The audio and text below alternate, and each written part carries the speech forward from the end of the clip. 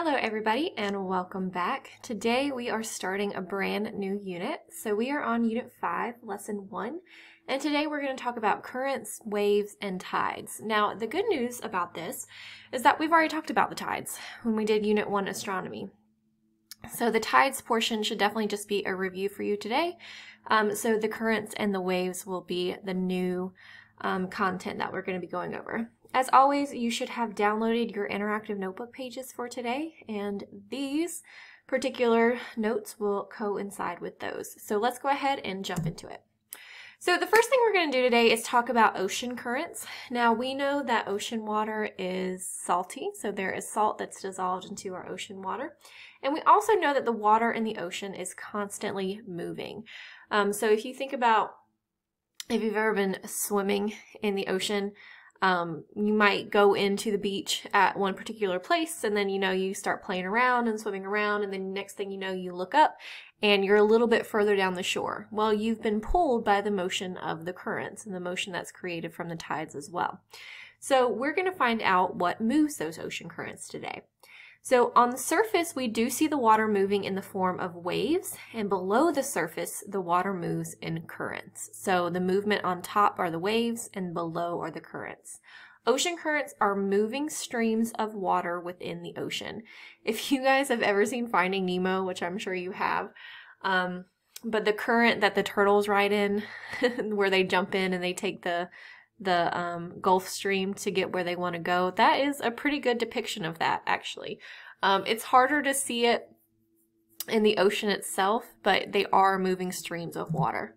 So there are two types of ocean currents we need to know about. There are surface currents at the top, and these are the currents that move on or near the surface of the ocean. And then there are the deep currents that are caused by discrepancies in water density, and that moves deeper down below the surface. So surface currents have three factors that control them. So there's air currents, just wind, the rotation of the Earth, and remember the rotation is the spinning of Earth on its axis, and then also the location of the continents. So all surface currents are affected by wind and which direction they're blowing. And then the continents themselves will act as barriers to the major surface currents. So if you think of flowing water, if it hits the land and it hits the shore, it's going to be redirected because it can't keep flowing through the land that it's meeting. So when current flows against a continent, the current is deflected and it's also divided. So it dissipates and it moves in opposite directions once it hits the land. And this is just a visual of the movement of currents. So we see the currents that are in red are warm water currents, so they will be warmer in temperature. And then in blue we see those cold water currents as well. So if we follow them, we can see which direction these currents will be moving in. So we can expect to see the streams of water following these particular directions and the movements on this map. And what we're also going to find out, we're not going to talk about the winds today, but when we talk about the winds themselves in the atmosphere, we're going to find that a lot of these currents do coincide with which way the winds are blowing as well. So deep currents, as opposed to the surface currents, they are water density movement currents. So the differences in water density will move these currents. So cold water is more dense and it will sink as it moves. Okay, so cold water will become more dense and it will fall as it cools down. Warm water is less dense and it will also rise up. So how does this sound familiar? We should be, we should have light bulbs going off in our head right now saying, oh wait, I've seen this before. Something heats up and it rises and it gets to the top and then it cools down and it sinks back down and it moves in this conveyor belt motion. This is just like the convection currents in the mantle, okay? Our ocean currents move in a similar way. So as the water heats up, it will rise. If it cools down, it will sink back down, and we have this movement of these currents from this convection. Now, the surface currents will travel faster than the deep currents. So the currents that are closer to the top, they will travel faster than the deep water currents do. But we just need to understand the movement of this water. So we have our surface currents that carry the warm, less dense water from the equator to the poles. And then the warm water from the surface currents will replace cold, dense water, and it will sink to the ocean floor. And then the deep currents will carry the colder, denser water, and then eventually it will warm up and rise. So this creates something called a global conveyor belt, and we will watch this video in our Zoom meeting, but if you're watching this by yourself, you can watch this on your own. But basically, what happens is, just like the mantle moves our plates like a conveyor belt, this temperature discrepancy also moves our currents like a conveyor belt. So around the equator, there's more radiation, and the water will heat up and warm up, and then the currents will push the water towards the poles where there's less radiation, and that's where that water loses that temperature, becomes colder and more dense, and sinks down. So it moves kind of like a conveyor belt. Oops, I did not want to play this.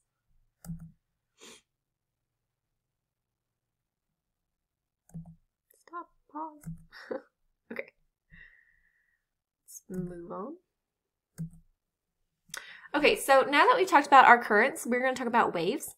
And I'm sure you guys have seen waves either in movies, on the ocean, or if you've been to the ocean yourself. So a wave is just a rhythmic movement that carries energy through matter or space. In oceans, waves move through seawater. And these waves are caused by three things: wind, earthquakes, and the gravitational force of the moon and the sun. So there are parts of a wave we need to know about. The crest is the highest point of the wave. The trough is the lowest point of the wave.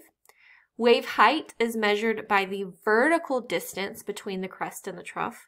And wave height, when we say vertical distance, that's up and down. And then wavelength is the horizontal distance between two crests or two troughs. And then horizontal is left to right movement. So we do need to look at this and be able to identify the different parts of a wave. So the crest is the upper part. The trough is the lower part. Okay, so our wave height is measured from the bottom here to the top of our crest. And then the wavelength is measured from crest to crest. So if we were going to measure our wavelength, we would need to measure left to right, the horizontal distance from here to here. Okay. So when a wave passes through the ocean, individual water molecules move up and down, but they don't move forward and backwards. Okay, so as the wave moves through the ocean, the movement is up and down, not forward and back. However, when the wave breaks against the shore, the crest will actually outrun the trough and the crest will collapse. This is called a breaker. That's probably the wave that you think of in your mind, because when you go to the beach, you're on the shore and you are seeing the waves that are breaking. So in this case, the water does move forward and backwards, but as it moves through the ocean itself, unless it's breaking on the shore, it only moves up and down, not forward and back. So waves are caused by wind, and we'll talk more about wind in this unit, but the height of a wave will really depend on the wind speed, so how fast is the wind blowing, the distance over which the wind blows, and also the length of time that the wind blows as well. So we've talked about ocean currents. We've talked about the waves. The last thing we need to review are the tides. And again, this should be a review from Unit 1. So a tide is a periodic rise and fall of the sea level under the gravitational pull of the sun and the moon. So remember, both the sun and the moon do impact the height of our tides, but the moon has a greater pull because the moon is closer to the earth. The sun is larger than the moon, but it's also further away. So the moon impacts us the most.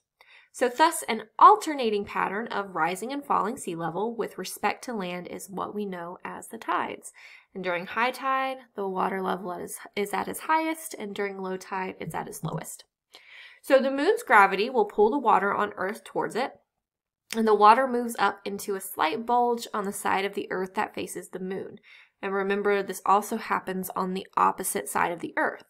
So there are two big bulges of water on the Earth, one directly under the moon and one on the exact opposite side. And remember, these are called the tidal bulges. So there are two types of tides. Remember, this is a review. There are neap tides and then there are spring tides. So the neap tides occur when you have the Earth, the Sun, and the Moon in a 90-degree angle from each other or in a perpendicular position. So we've got our Sun and our Earth, and then our Moon could either be here or on the bottom as well. And when this happens, you've got the gravity of the Sun and the Moon working opposite each other. So in this instance, we would have a lower high tide and a higher low tide. So the differences between the tides would not be as great because really the Sun and the Moon's gravity are working against each other.